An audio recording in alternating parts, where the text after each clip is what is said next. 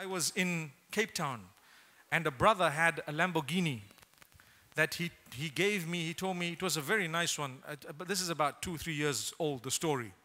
He says, brother, you can drive this thing. I said, okay, now there is a way of driving it.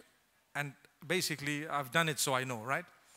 I told him, is it okay if I rip it? He says, rip it. I said, you told that to the wrong man. Okay. So basically, we kicked off. And then I told myself, hang on, I need to correct my intention. I'm just appreciating the gifts of Allah. I'm just trying to check. I'm just trying to see what Allah's given us as humankind, such advancement that we have a little contraption of this nature. And I'm going to be testing its guts in order to praise Allah for what He's given. Although it's not me, but to humankind. He tells me, you're stretching it a bit. Meaning, you're trying to convert this into a good deed. Anyway, and we were out, and the sound was, wow. We came into Cape Town airport with such a big noise, And I enjoyed the, dropping the gear as we just entered, and everyone just turned around. And he tells me, I don't think that was an act of worship at all.